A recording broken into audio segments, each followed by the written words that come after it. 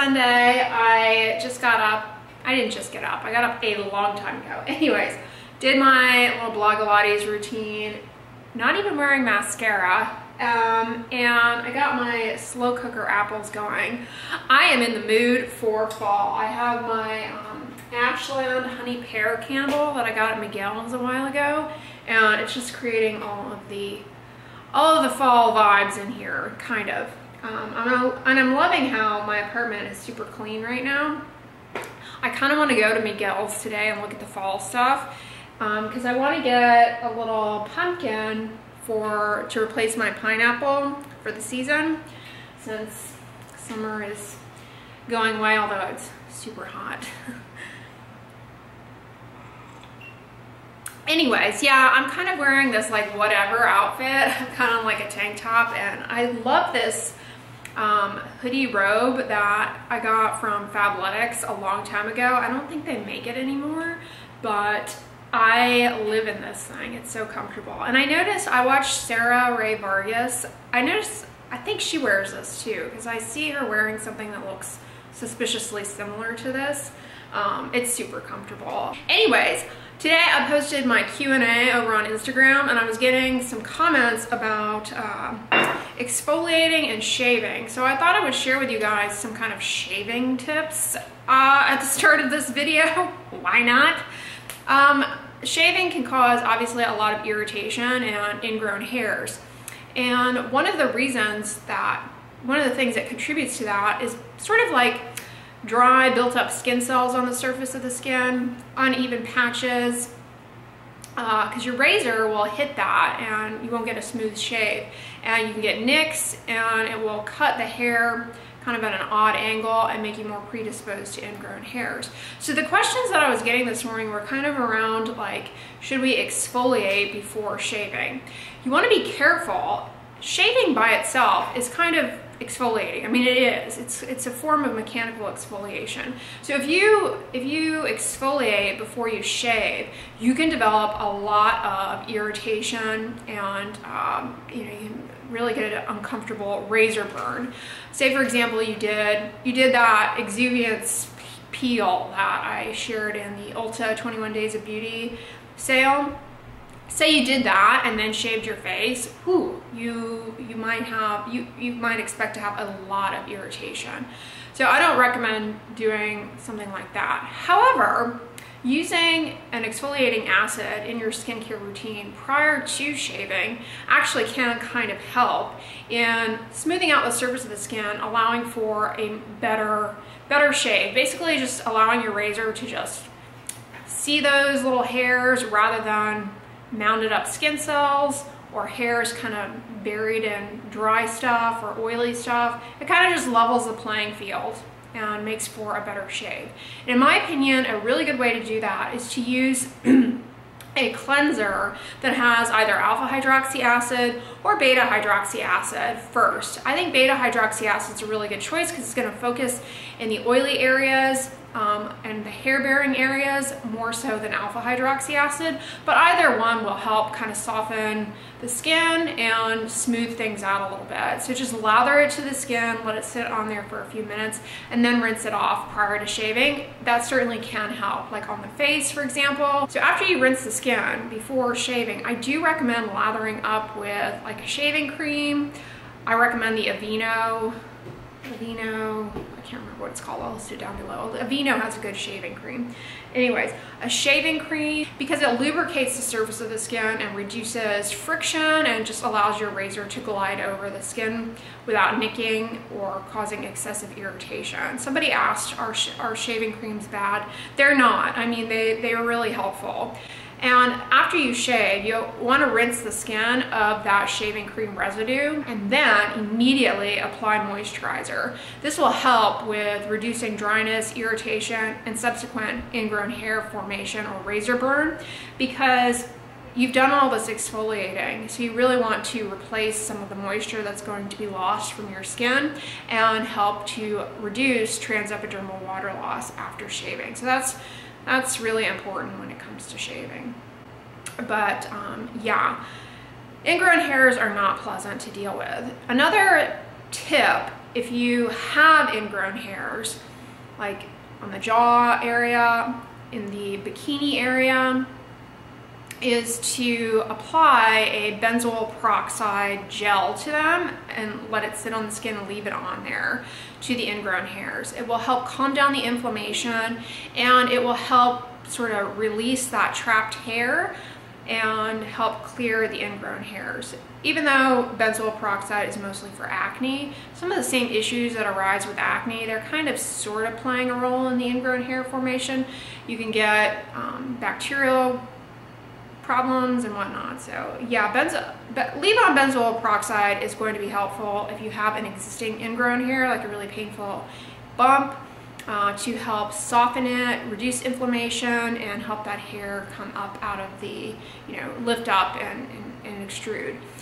Although in some cases you will see the hair, kind of the U of the hair, you will see that on the surface, at the surface level of the skin. Like you can see it with your eye, where the hair is piercing down into your skin. You know what I mean?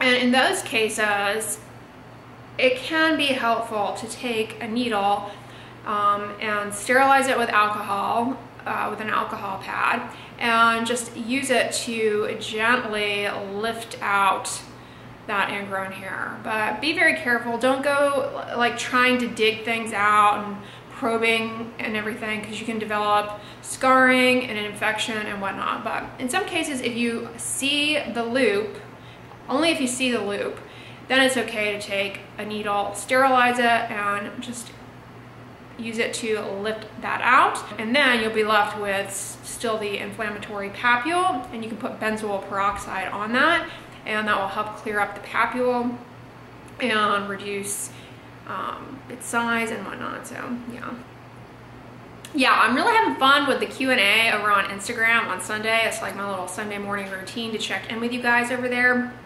So thank you all for leaving your questions. And I got my slow cooker going. As I said, I kind of want to go to Miguel's today. I don't know if I'm going to.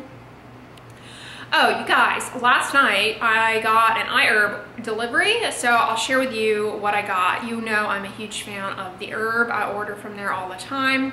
And so I'm going to share with you guys what I got this time.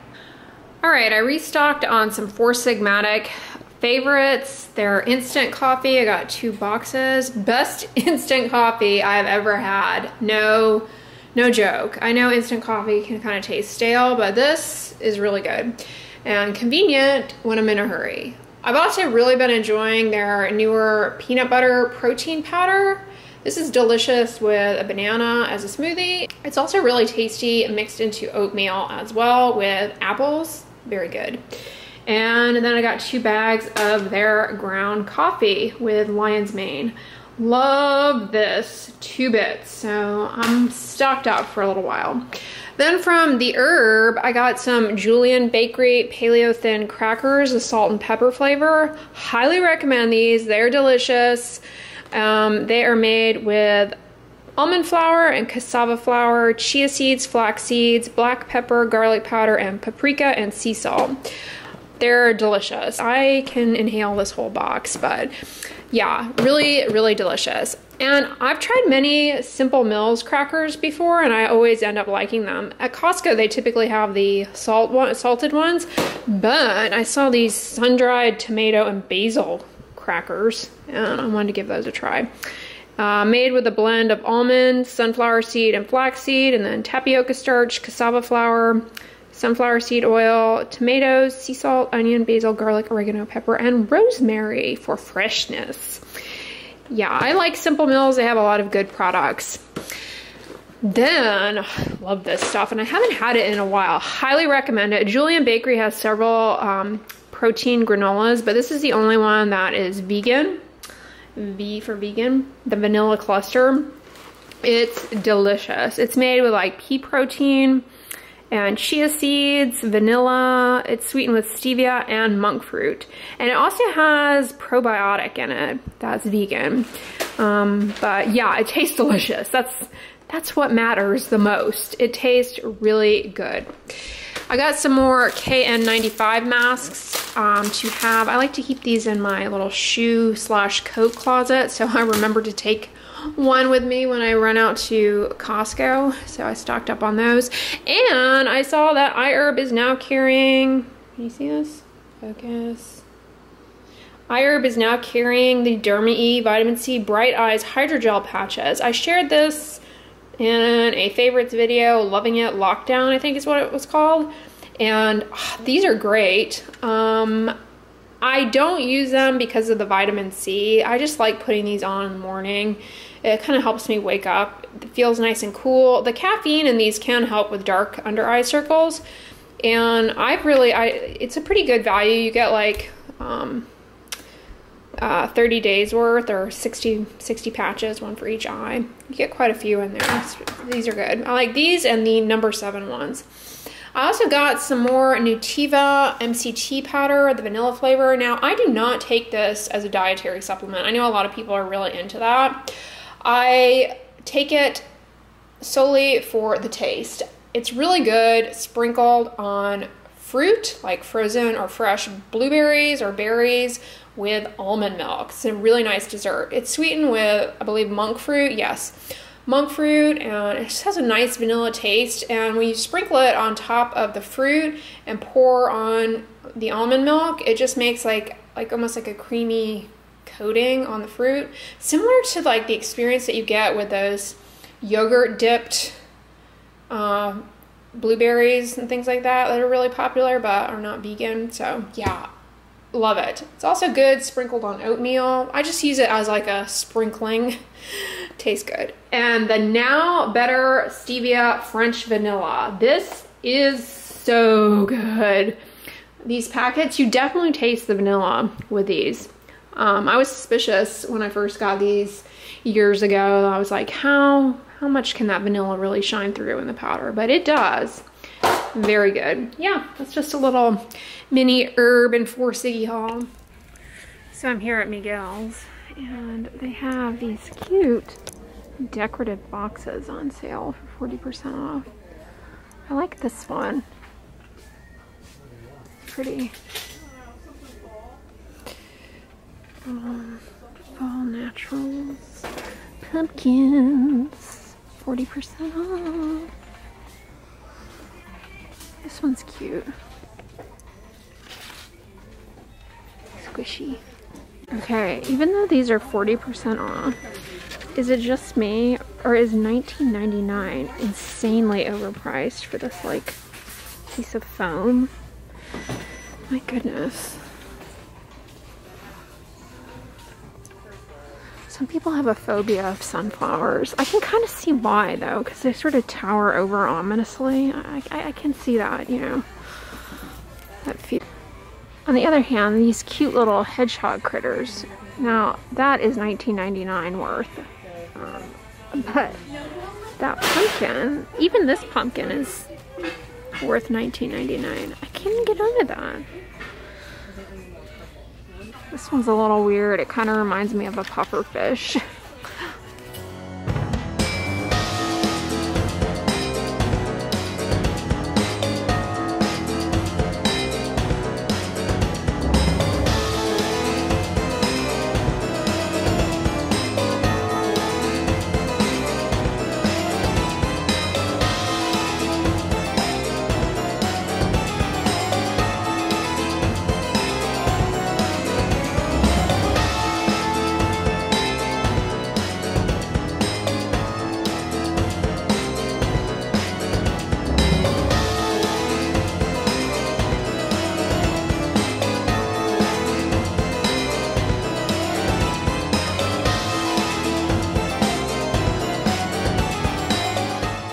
Here at Homegoods, and they have some cute stuff.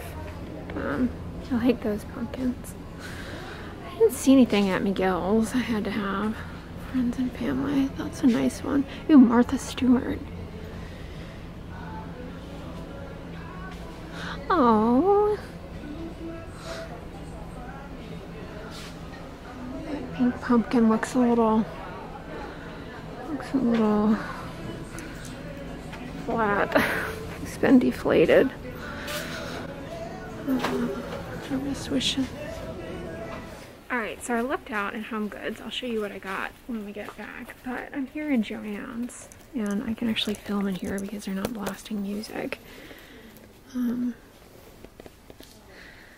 Cute glittery pumpkins. I already got my little pumpkin though. Spoiler alert. Have any good wreaths? Smells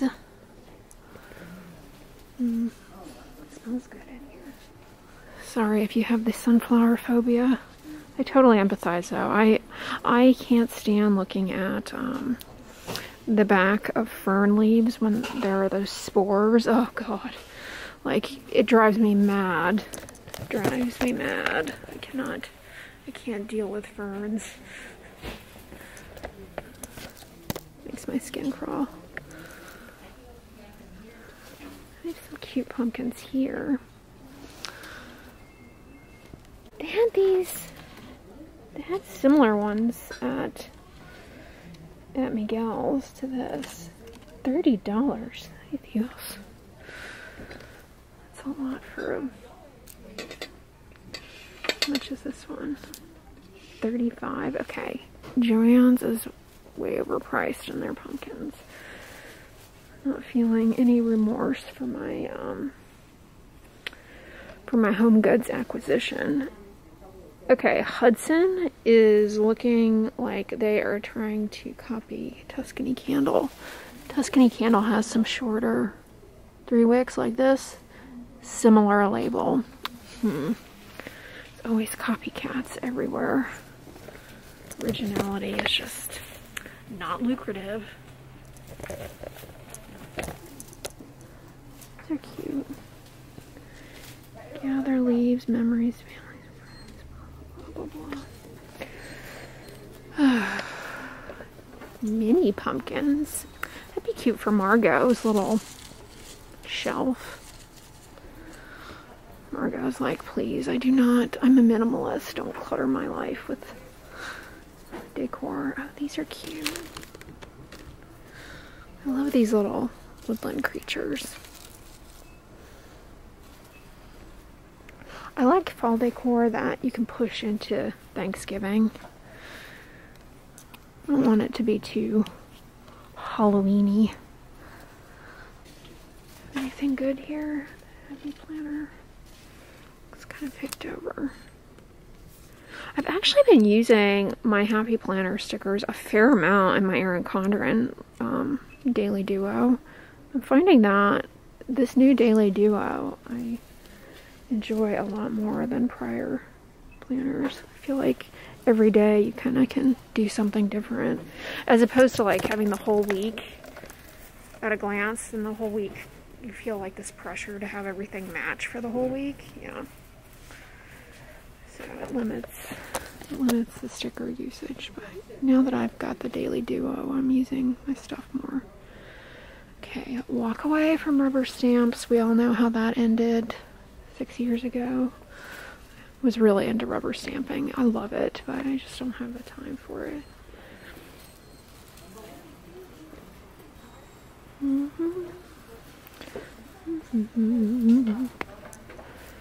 You know where I'm headed, you guys. Back to that magic clearance section. Never come in here without visiting there. Ooh, that's cute. Hopefully they're wearing sunscreen.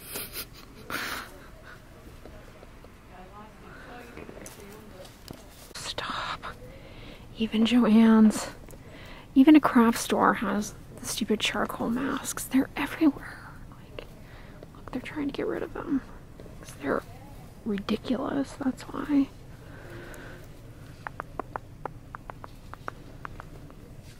Ooh, isn't that pretty?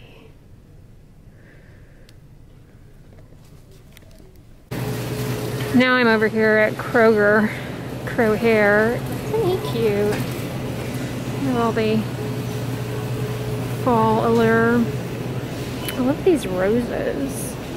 Roses really smell like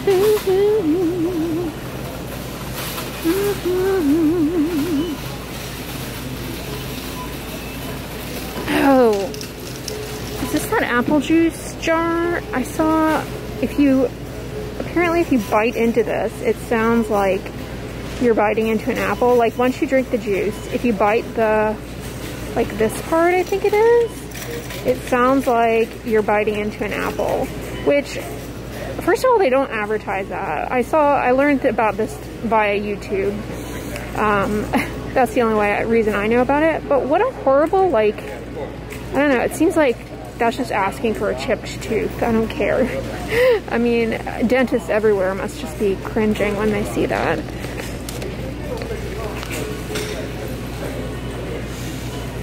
Whoa, have you seen these? Plant-based cauliflower dip, buffalo. It's got cauliflower, red bell pepper, hot sauce, almonds, almond butter, lime juice, red onions. Actually, I don't like buffalo, but they have tzatziki, which I do like. Cool. I have to try that. It's on sale. And my slow cooker apples are looking good. Just like apple pie filling. Really delicious. I'm just gonna turn that off. Well, hey guys, so I'm back from my little outing and I did get, as you can see, a little fall swag and I'm really happy with what I got. I ended up getting something at Homegoods. Miguel's a little overpriced and nothing that really spoke to me. I don't like to go over the top with decor items except for Christmas, but I just kind of wanted something a little more seasonal than my pink pineapple, just more summery, so I got this cute little felted pumpkin. But the best part is that if you flip him around, he has a cute little jack-o'-lantern face on him, so he'll be ready for Halloween, but then I can keep it neutral autumnal. And I also got these cute little kitchen towels. You know, I always enjoy at Christmas time the red truck with the Christmas tree in the back. Well, I just love this version of it with the blue truck with the pumpkins in the back. So I thought that was cute. Yeah, it just kind of gives it that little extra fall touch. Yeah, it's nice to just have that little extra fall touch. Anyways, I did in fact get the plant-based tzatziki, I have a hard time saying that word, sauce, the yogurt cucumber sauce. I love that stuff. So I thought I would taste test it for you guys. You're getting 2 vegan taste tests this weekend. You know I love anything cauliflower, and this, the ingredients are cauliflower, water, cucumber, almonds, cashews, lemon juice, garlic, apple cider vinegar, sea salt, dill, mint, and xanthan gum. And it's normally $4.99, but O'Hare was having a sale on this, and then I didn't get the buffalo one. I'm not really a big buffalo fan, but I imagine it's worth trying later down the road if this proves successful. I snagged a bag of baby carrots. I love these. 2 tablespoons is a serving, and the container has 8 servings. Kind of like a standard hummus.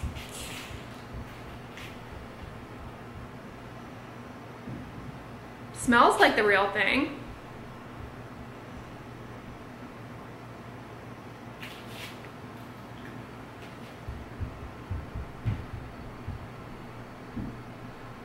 It's pretty... An unsuspecting visitor would think it was the real thing.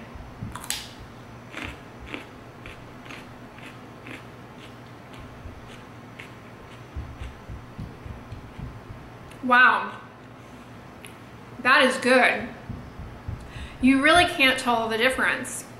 And bear in mind, I know a lot of vegans will get enthusiastic about like plant-based cheeses. I'm not gonna kid you. I don't believe that stuff tastes like the real thing at all. Even though it's been a long time since I've had it, I remember it well enough to know that that stuff, it just doesn't taste like it. It's not bad always, but it just doesn't taste like it. This, you would not, I mean, honestly, you would not know that you weren't eating the real thing. It doesn't taste nutty or at all. It doesn't taste like cashews or anything. I mean, I like those tastes, but you know, when you're thinking that you're gonna get something and it's slightly different or slightly off, it's just, yeah. This really does taste like the real thing. There's no cauliflower taste to this either. It doesn't taste like, you know, cauliflower has a little bit of a funk to it. Sometimes you don't get that with this. Really good. You guys definitely should try this if you want to, or if you are dairy free for whatever reason, or obviously if you're plant-based. Give this a try, because I don't typically like fake dairy products. I don't like vegan cheeses.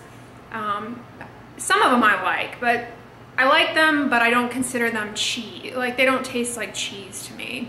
You know, there's a nut cheese that is really good, but to me it's just a nutty spiced spread. It doesn't scream cheese to me. But this tastes like the real thing, as I was saying. Really good. I'm glad I saw that in there and decided to give it a try. Now I'm curious about the buffalo. Even though I don't like buffalo, I kind of am curious about how that would go. I bet that would be really good to dip veggies in. But speaking of vegan cheeses, even though I just went on and on about how I don't really like them, I mentioned this in a recent blog. This is the same brand, actually. The Simple Truth Organic Plant-Based Cream Cheese Alternative. Love this. It doesn't taste like cream cheese, so if you're going in with expecting cream cheese, you're not really gonna get it. But it doesn't taste weird. It doesn't have a weird aftertaste or anything, and the consistency is on point for cream cheese. So I think it'd be a good cream cheese replacement in recipes. It's nice and thick and spreads really well, and it's not grainy or gritty or anything like that. So yeah, this is good too. Even though I don't like vegan cheese, this is really good too. So yeah, anyways guys, I think I'm gonna wrap up the vlog here because I'm getting all the lights and bells and whistles telling me I need to cut it out. Dave Coulier, is that how you say his name? From Full House, remember he was always cut it out. Anyways, so I'm gonna wrap up the vlog here. Thank you guys for coming along. I hope you had a nice weekend. And if you like this video, give it a thumbs up, share it with your friends, and as always, don't forget, sunscreen and subscribe. I'll talk to you guys tomorrow. Bye.